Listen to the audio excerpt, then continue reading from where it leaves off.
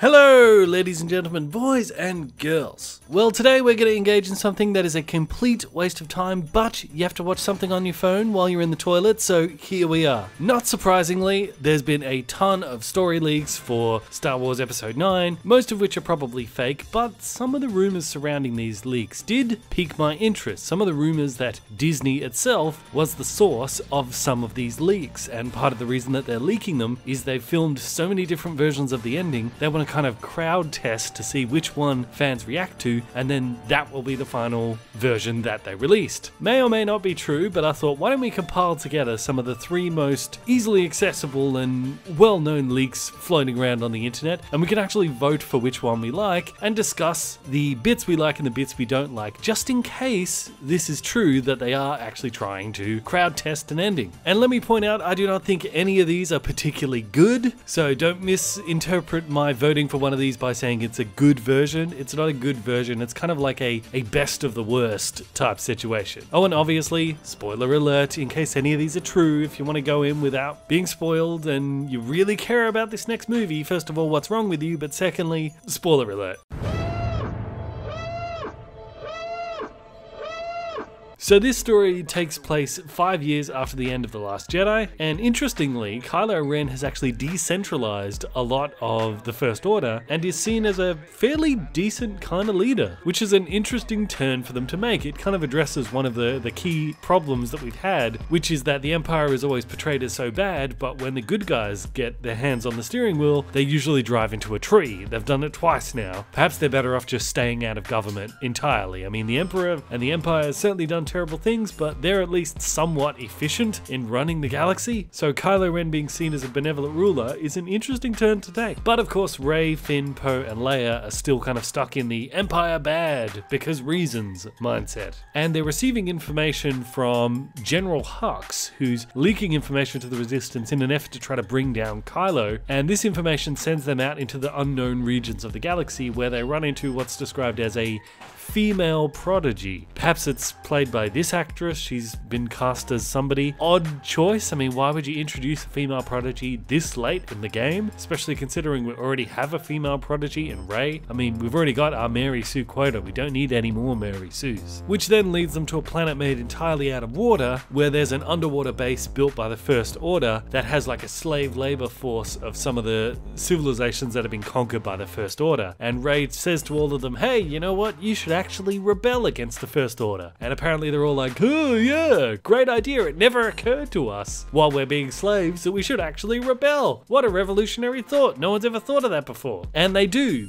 in effect, magically respawning the Resistance army, considering that they got completely wiped out in The Last Jedi, and there was only like a dozen people left alive out of the 1,000 or so people at the beginning of that movie, effectively completely wiping out the Resistance. But now they magically respawn because they found this underwater city. Now throughout this, Rey and Kylo are still having their sort of Force-based Skype chats, but Force users from throughout the galaxy are flocking towards Rey, and the big reveal in the movie is that one of these kids turns out to be Rey's child. What? Yeah, I didn't know she even had a boyfriend or anything before Finn showed up to get her, and I guess she didn't really have time to actually make a baby with Finn throughout the courses of the Force Awakens. How she has a kid? Nobody knows. But upon learning this, Kylo Ren apparently gets very, very angry, and he tries to do what he failed to do in the last 2 movies, which is kill Rey, and that's all the leak says. So this is by far the worst one. This is the worst. It probably isn't real because, I mean, what's the deal with the female prodigy? They introduce her in the story and then there's no mention of her again. Same with Rey's kid. What's the deal with that? I mean, who's the father of that kid? I don't know. And I don't like how the Resistance is respawned in this way. And also, there's no mention of Palpatine, so it's probably not real. But the one thing that I do like out of this that Disney might want to consider is the idea of Kylo Ren being a benevolent ruler. As I've said, it addresses one of the problems that we've had, that the good guys don't seem to be very good at running the galaxy. So that's at least one tick for this particular plot leak. The movie starts with Rey in search of a MacGuffin, because we all know J.J. Abrams loves his MacGuffins. And this is a MacGuffin that will stop the First Order. And it is some type of code in the old Death Star. Nobody knows exactly what this code does, but apparently it will defeat the Empire once and for all. Now Kylo knows that Rey is looking for this MacGuffin, but he's kind of got bigger fish to fry at the moment, namely the Knights of Ren back from their crusade in the outer regions, who are now being led by Matt Smith, who has replaced Kylo Ren as leader of the Knights of Ren, and apparently also wants to replace him as the leader of the First Order. So Kylo Ren goes to a Darkside Oracle who tells him that the Knights of Ren are not a threat to his power, but the real threat to his power is Rey, and that she will eventually erase everything he has done from history. And this seems to trigger sort of like a chase movie from this point, where we've got Kylo Ren chasing after Rey, trying to catch up with her, but then there's the Knights of Ren trying to chase after and catch up to Kylo, and it culminates with Kylo killing the Knights of Ren, either with or without Rey's help is not made clear. Presumably Matt Smith's character dies in this as well, since there's no mention of him in the leak again, and Rey tries one last time to turn Kylo to the light side, and he refuses because he's come too far. He can't turn back now. Then things get classic J.J. Abrams inconsistent, which leads me to think that part of this might actually be genuine, because it does sound like something that J.J. Abrams would do. Rey loses the fight with Kylo, which immediately raises the question, why? She defeated him already back in the first movie, why can't she do it again? Sure, he had an injury back then, he doesn't have an injury now, but her skills have also grown over the course of the movie, so the difference between them should still be the same. She should still be able to beat him. I mean, if these were their skill levels in the first movie, but his injuries took him down to this level, that's how she beat him. But if now he's healthy as a horse, but her skill levels have grown, still same difference, she should still be able to win, right? And then after she is unable to defeat Kylo Ren, guess what she does? She raises the Death Star from the ocean with the Force. So why did she lose the fight again? I mean, if she can do that, why does she even need to lightsaber fight? She could just flick him into the sun. See what I mean when I say this sounds like the kind of thing that J.J. Abrams would do? It's the kind of thing where he would just be like, whoa, that'd be cool. Let's just throw it in. Let's not worry about how it affects the universe, kind of like the magic blood in Star Trek Into Darkness. So then Rey decides to sacrifice herself to become a shield for the antenna on the Death Star, whatever that means. Like, does she die and her like energy cloaks it and shields it, or does she like step in front of a laser blast that's going to destroy it, sacrificing it? I don't know, but somehow she becomes a shield for the antenna, and the antenna then broadcasts the legend of Luke Skywalker to the galaxy, hence the name of the movie, The Rise of Skywalker. It's the legend of Skywalker. And Poe apparently says his message will continue to be heard a long time from now in galaxies far, far away. So the big MacGuffin, the big ultimate weapon to defeat evil, is the legend of Luke inspiring people forever. Well, isn't that clever? It's a metaphor. That lion! Rail-splitting, theater-going freak! So this plot leak seems incomplete. I mean, why does it have Matt Smith taking over as the leader of the Knights of Ren and trying to replace Kylo as Supreme Leader of the First Order just to have him killed later anyway? I mean, what's the point of having him then? I mean, wouldn't it be better to have him as being like a clone of Palpatine, a younger version of Palpatine? In fact, Palpatine isn't even mentioned in this leak, so who knows how much of this could be true and couldn't be. But while the idea of the legend of Luke being like heard throughout the galaxies far, far away, while that sounds nice and it sounds kind of poetic, again, it's like poetry, it's sort of they rhyme. it just raises too many questions. I mean, why couldn't Kylo stop the signal? Even if Rey is like shielding it somehow so that he can't shoot it or blow it up. I mean, it's an antenna. Can't he like unplug it? Can't he cut off the power? Couldn't he block the signal somehow so that it doesn't leave the planet and it just bounces off the atmosphere? What about scramblers? Couldn't he scramble the signal so that if people try to listen to it, it just turns to static? I mean, even if the signal did go out and everyone hears it perfectly, why would they even care? I mean, remember in The Last Jedi, the Resistance called for help and nobody answered. So why would an old recording message of Luke now get any different of a response from people as the message they sent out last movie? It just doesn't make any sense. I don't like it. It might sound nice, it might sound poetic, but it just raises too many questions. And I definitely don't like how Rey is all of a sudden unable to beat Kylo in a lightsaber fight, but then she can raise the Death Star. It's silly.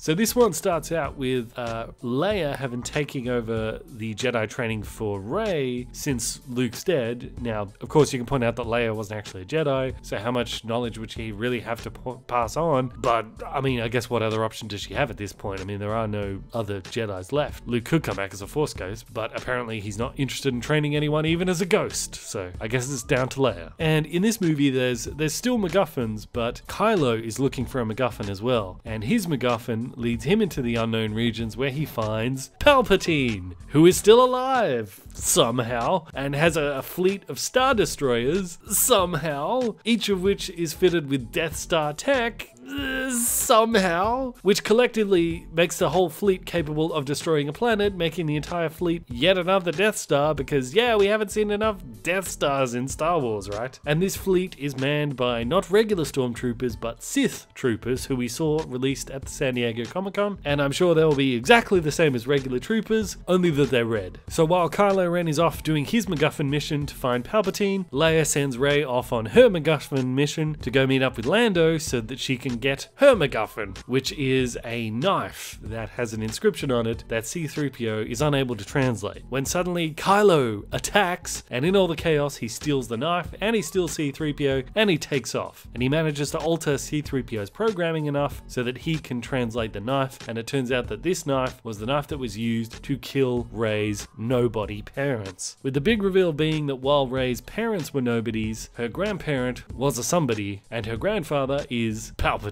And then everybody ends up in Endor, and Rey and Kylo have another fight on the Death Star wreckage, in which Rey taps into the dark side and defeats him, not killing him, but leaving him for dead. Because of course in Star Wars, whenever you leave someone for dead rather than just finishing them off, it never comes back to bite you in the ass. And here is where the real weirdness kicks in, because Kylo, bloodied and beaten at this point, right on the edge of death, then suddenly gets a vision of his dead father, Han Solo. How can Han Solo appear to Kylo when he wasn't a Jedi? Isn't the whole Jedi ghost thing just a Jedi thing? How can he get a vision of Han Solo? I don't know, but apparently he does. I mean, shouldn't it be Anakin who appears to Kylo and speaks to him and tries to convince him to turn back to the light? Especially considering how he sort of idolizes Vader. It'd be much more powerful to have that. It'd make a lot more sense too, but nope, Han does it and tells him, hey, you should be a good guy again. And while Kylo Ren is getting his own little vision, Rey also gets one from Luke, who gives her a speech and tells her that she needs to finish what he started and she needs to destroy the Emperor.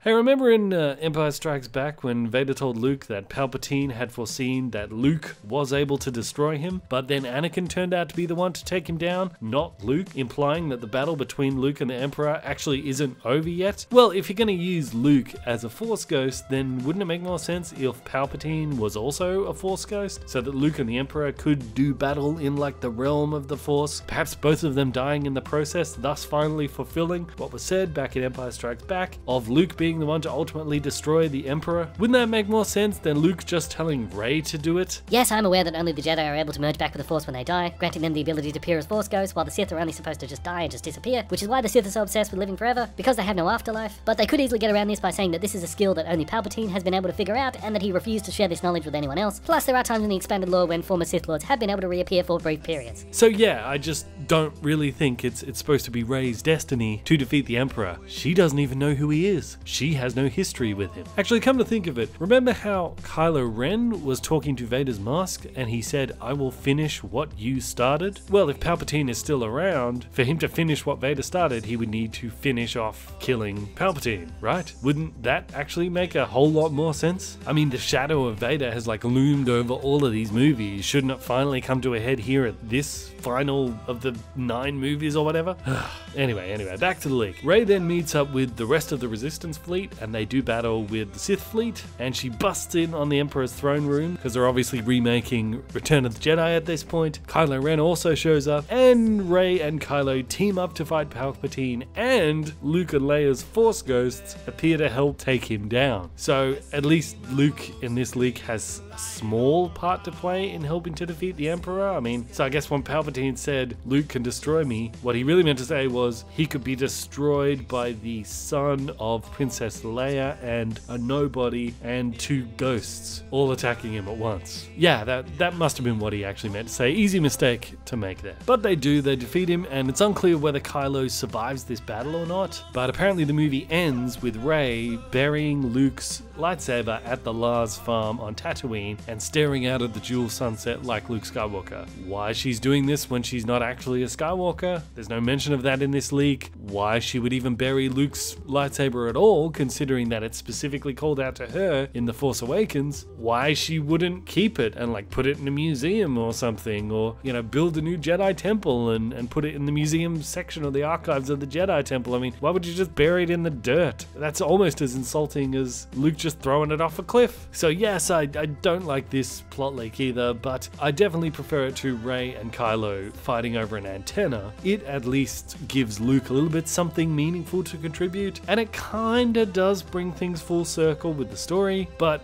again, if we're bringing in Force Ghost to help defeat Palpatine for good, why not have something like Anakin's ghost representing the old Republic generation, Luke's ghost representing the original trilogy generation, and Kylo Ren could be representing the new generation? You got 3 generations of Skywalker family there, all 3 of them working together to take down Palpatine. I mean, it's like poetry. It rhymes. So this leak's not very good. It's certainly not perfect, but it's probably the best of the worst. So if Disney is watching, some of the ideas I like is Kylo being a benevolent ruler, the Force Ghost of Luke helping to defeat Palpatine, and not having Rey lose a fight to Kylo all of a sudden just doesn't work. You've already made that Mary Sue bed, you have to lay in it now. So vote in the top right corner right here for which of the 3 story leaks you like the most, which is the best of the worst, and put down in the comment section below which particular story elements you kind of like. Who knows, I mean, if Disney is actually looking for feedback online, maybe we can actually give some. I am Bandit, this is Bandit Incorporated. Until next time, I will see you guys in the comments.